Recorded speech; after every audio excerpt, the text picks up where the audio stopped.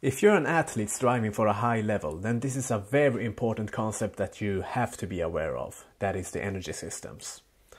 Before you even consider making a strength and conditioning plan, or following one for that matter, you should at least know the basics of the energy systems. It's almost like what accounting would be for an accountant. This is the language of conditioning. Instead of trying to figure things out for yourself, this will give you a starting point. And yeah, I know I've talked about this in my past videos, but this will be more in depth.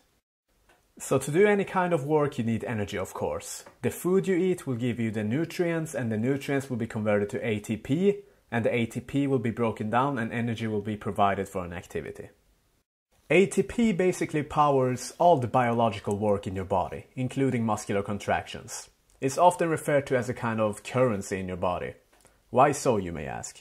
First of all, when this ATP is produced, it will be stored in the muscle cell until it's needed for a future muscular contraction, for example, any kind of activity. It's almost like you're getting paid and you're storing your money in your wallet for future use. So to perform any kind of muscular action, ATP, it has to be broken down into its original components with an enzyme called ATPase. It is then broken down into ADP, a phosphate, and in addition to that, energy will be released. And this energy will then be used for a muscular contraction to happen. Basically, it's like paying for a service with your money. In this case, ATP is like the dollars. And this ATP that is stored in the muscle, it's limited, so your body has to continually produce those ATP like some fast-working factory to be able to continue work. One light muscular contraction might not be enough. We might have a race to run, some heavy weights to lift, we might have a boxing match, a football game, whatever. It doesn't matter.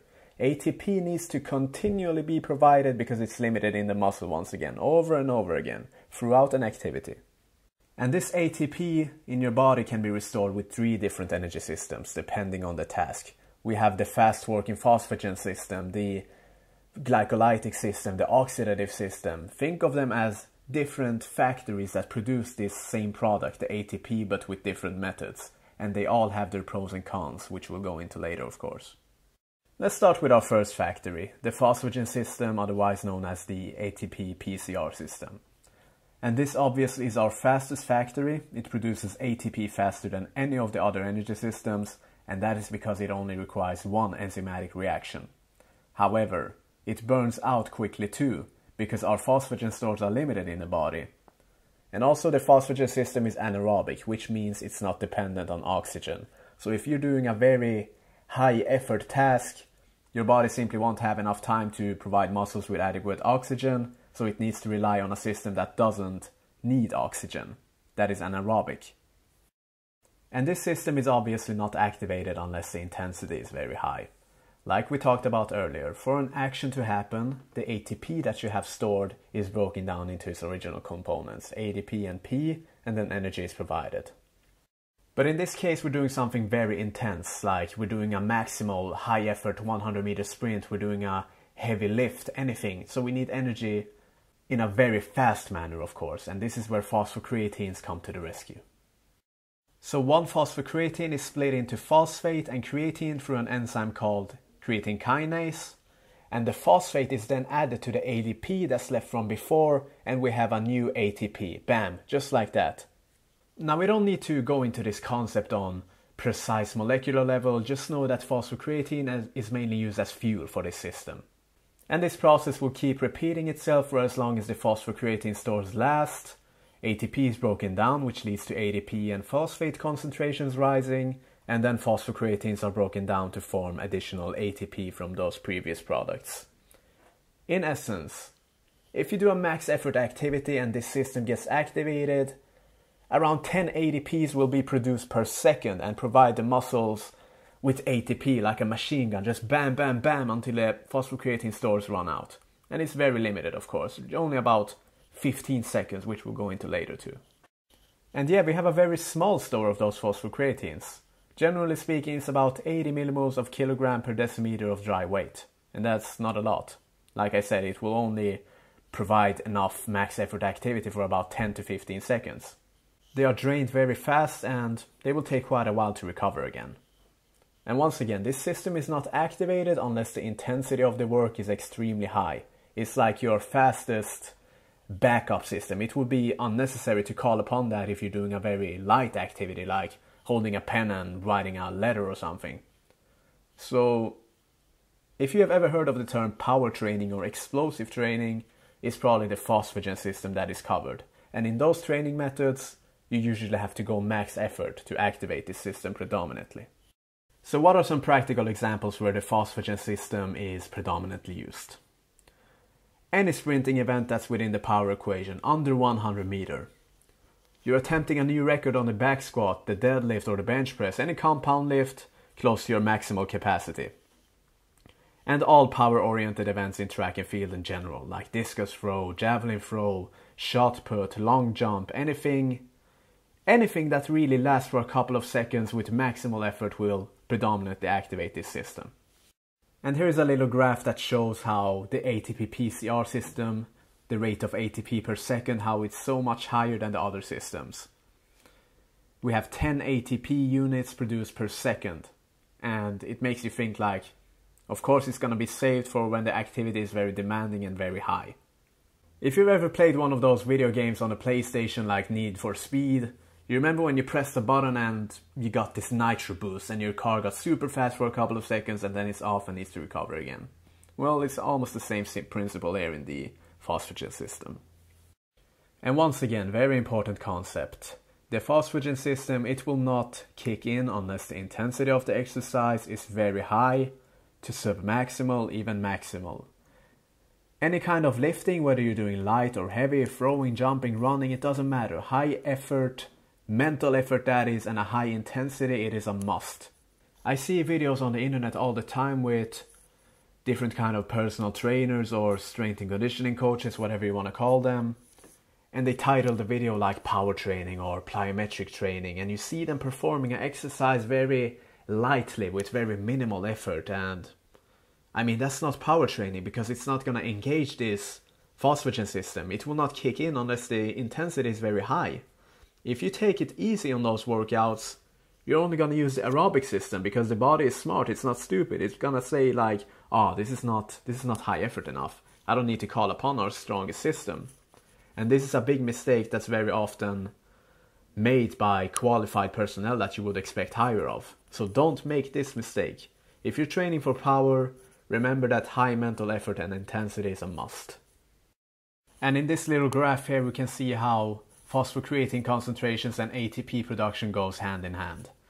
If you're doing a very high effort activity, as you can see, ATP will be highest in the first couple of seconds and then it will narrowly decline there as the phosphocreatine levels drop. At 14, 15 seconds, somewhere like that, your phosphocreatines will be almost drained out. It's never completely drained out because it's needed for other biological processes, but it will be insignificant. Then after that, your body needs to rely on another energy system, which is the glycolytic system, which we'll go into later, of course, as well. Now, phosphocreatine availability in the body is likely a big contributor to be able to perform repeated high-effort activities. And this is a reason creatine is taken as supplementation.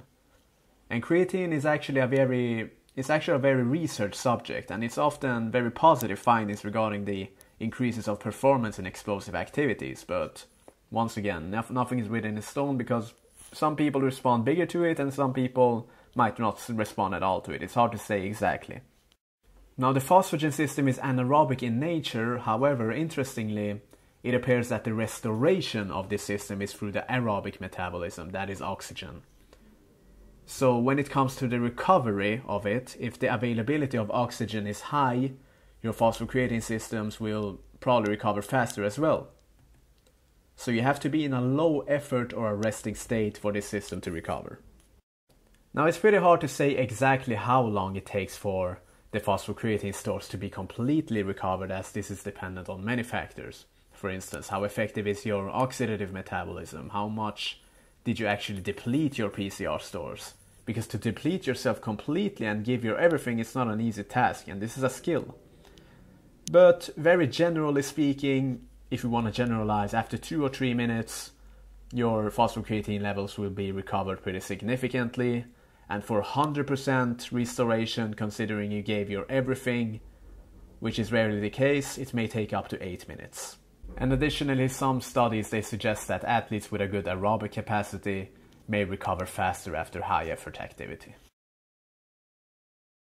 Now this doesn't exactly mean that, like if you're a power athlete like a 100-meter sprinter, an Olympic weightlifter, that you have to mess around with a bunch of 10-kilometer runs or marathons for that matter. It simply means that you'll recover faster if you have a improved aerobic base.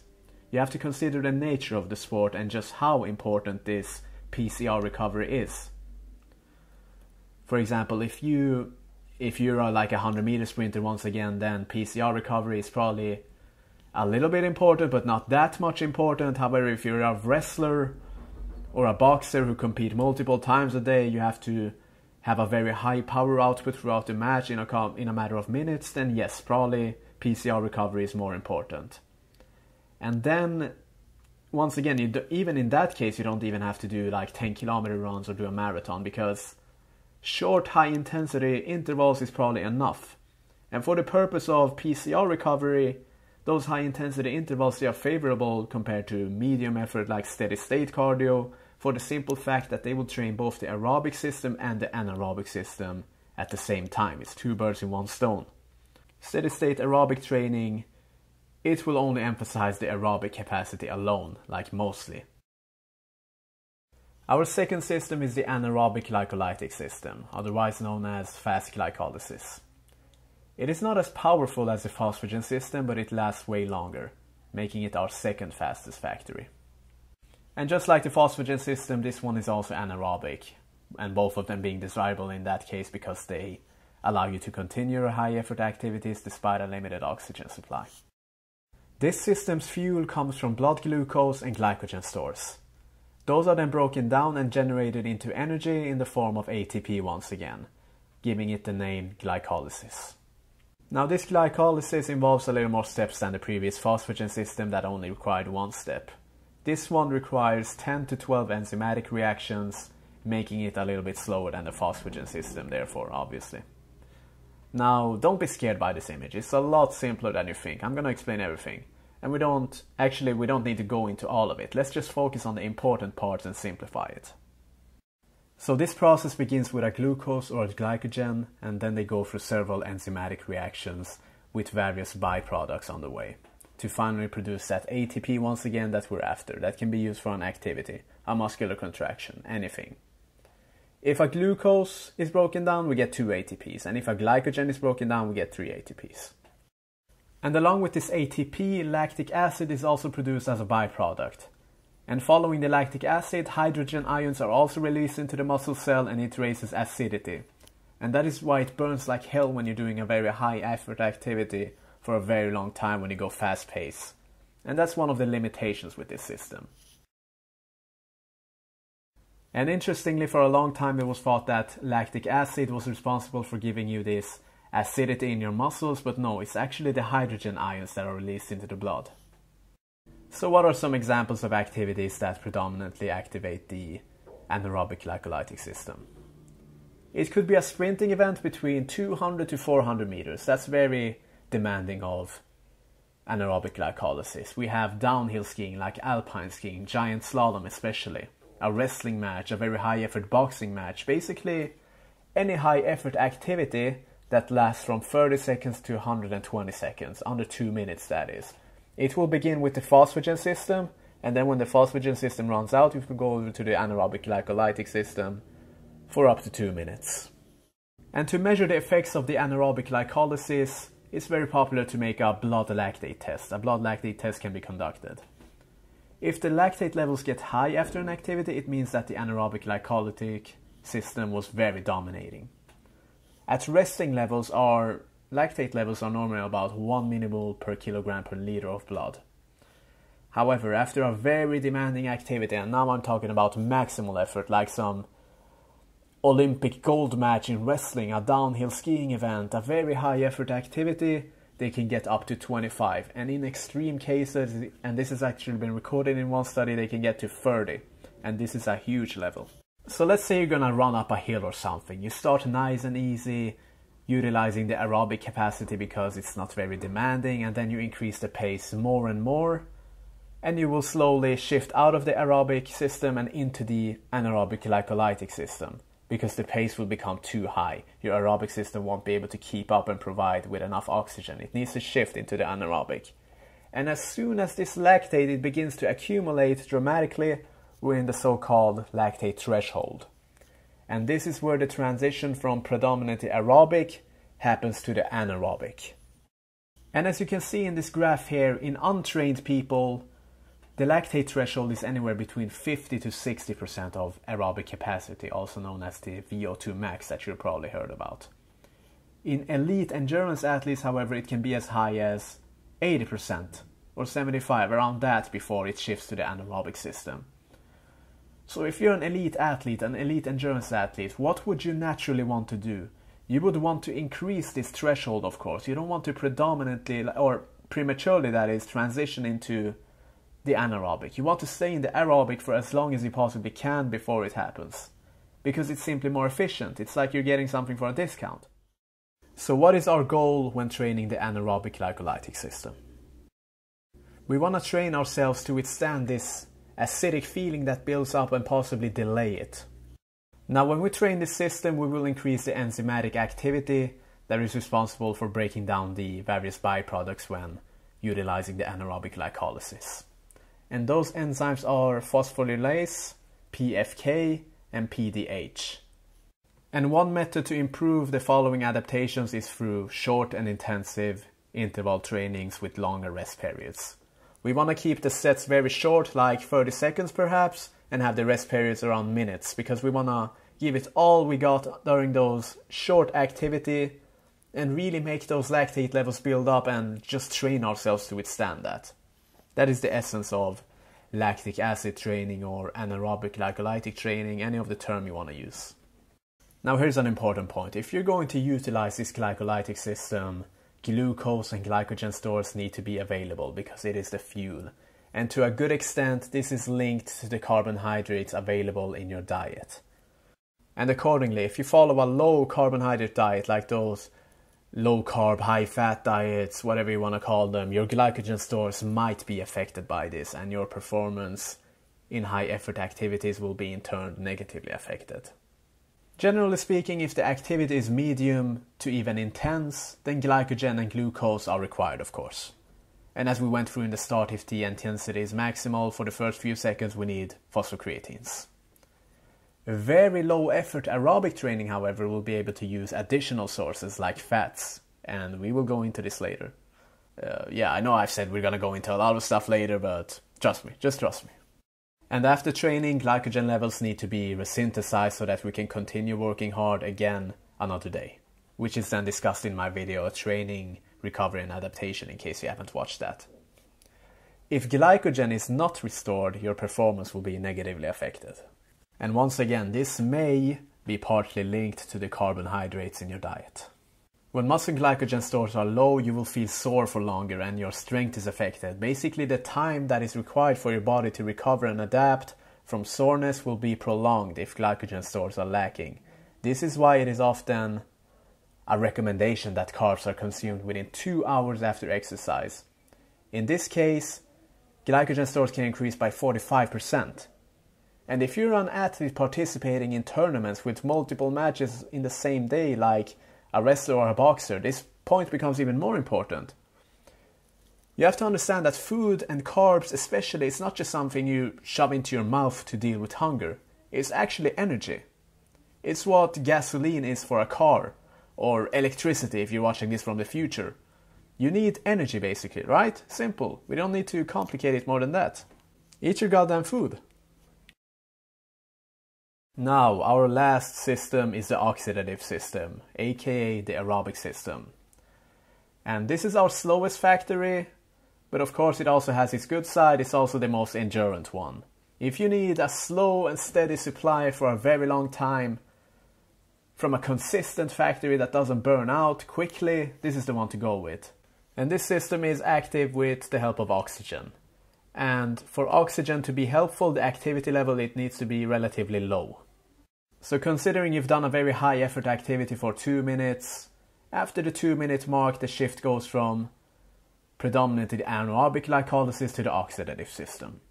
And this system is regarded as the most complex of all of them, but I will do to the best of my abilities to give you a simplified explanation.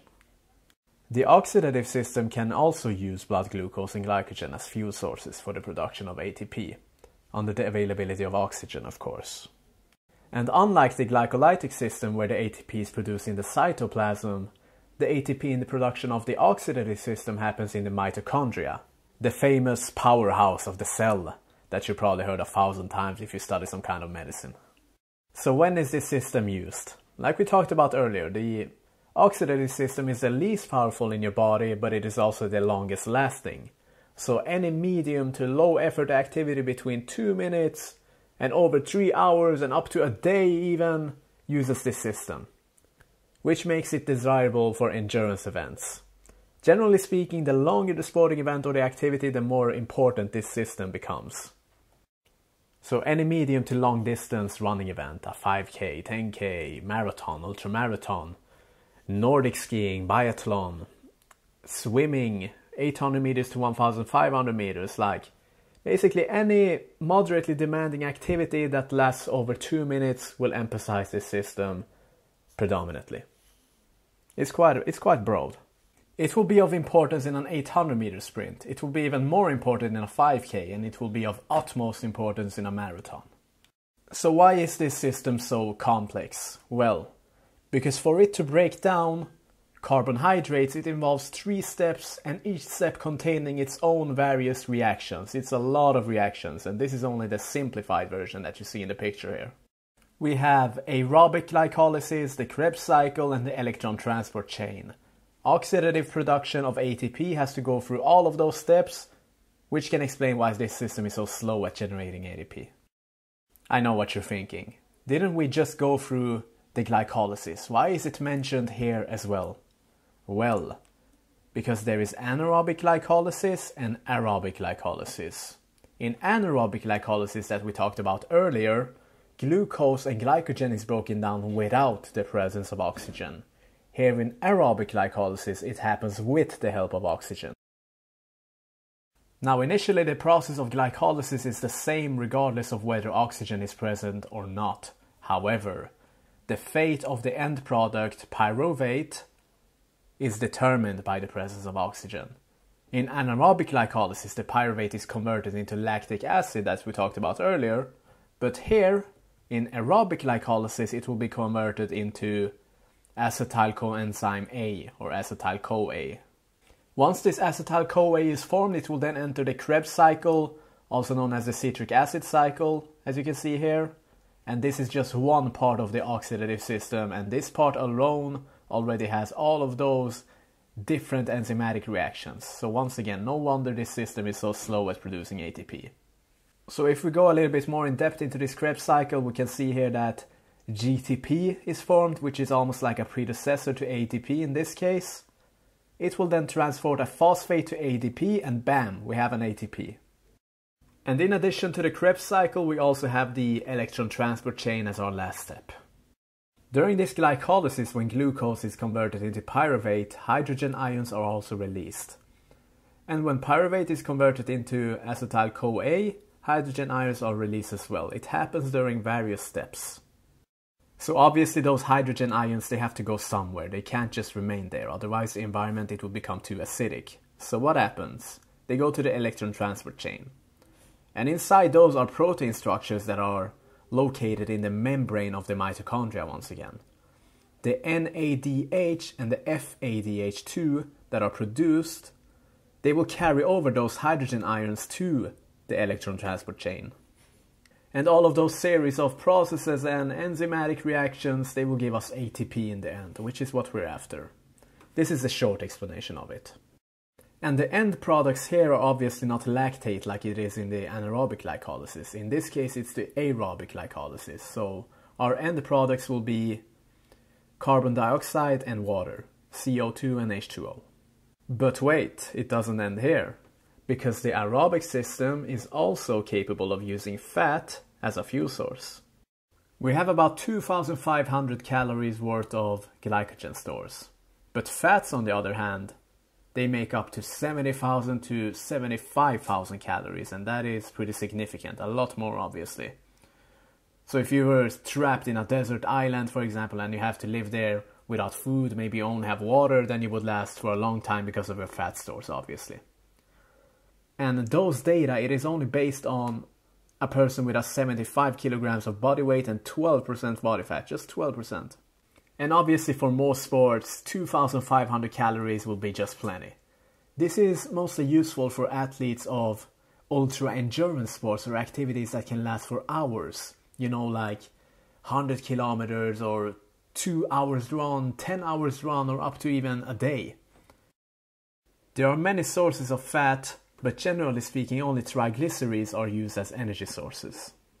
To oxidize fats and produce ATP, a triglyceride is split into its original components, 1 glycerol and 3 free fatty acid molecules, and the splitting happens through an enzyme called lipase. And this process of burning fats and using it as energy is known as lipolysis, instead of the glycolysis that I talked about earlier, because now we use lipids, hence the name lipolysis. And once those free fatty acids are separated, they can then enter the bloodstream and they finally end up in the muscle fibers. And once again, just as if those fatty acids had been glucose or glycogen, they also have to be converted into acetyl-CoA before they can be used for energy.